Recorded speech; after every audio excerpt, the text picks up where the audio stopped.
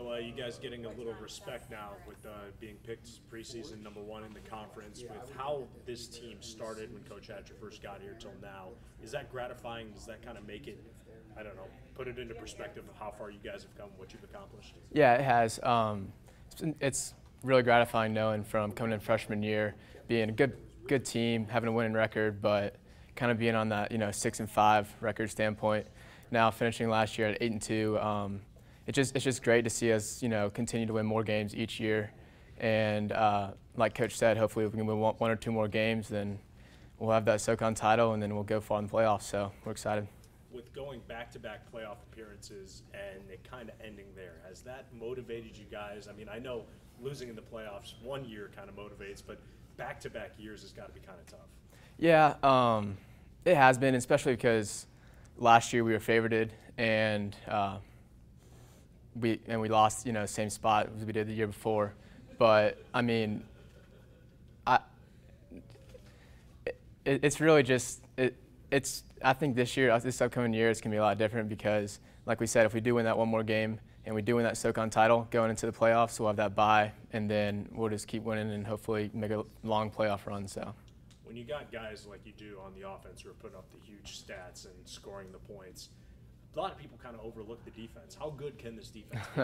Well, our defense is going to get up against our offense every single day, which helps us a ton. I mean, playing linebacker and being up against six, KJ and Seashell, playing man on them almost every day is one of the hardest things to do. So really playing against them every single day is a challenge, and that sets us up for game week because whenever we play an opposing offense, I mean, we're very ready for them because our offense is so dominant. Any more questions for Christian? You guys lost a couple pieces on that defense. What pressure does that put on you guys to kind of fill into those shoes? And do you see it as pressure? Do you have to think about, oh, I got to be the one to step up, or is it something that just naturally happens? It's more of a, I've been prepared for it. You'll ask Ahmad the same thing. He's been prepared for it the past few years. Now that we're seniors, like we lost Shaheed Salmon last year. He's one of our vocal leaders, big guy on the defense, and just being able to watch him for the past 3 years and now being a senior, it's really helped prepare me to kind of be a vocal guy and know the defense, and some of these young guys who don't know the defense as well, kind of put them in their place and just encourage them to keep learning and getting better. But really, I mean, we did lose a few key pieces, but we got some young guys that'll step up for sure, and I think this year our defense is going to be even better than last year. So. You're going into your senior year, and you've seen this thing kind of come full circle from where it was before till now. What would it mean for you in the senior class to leave with that SoCon title, something that hasn't been done here in a while?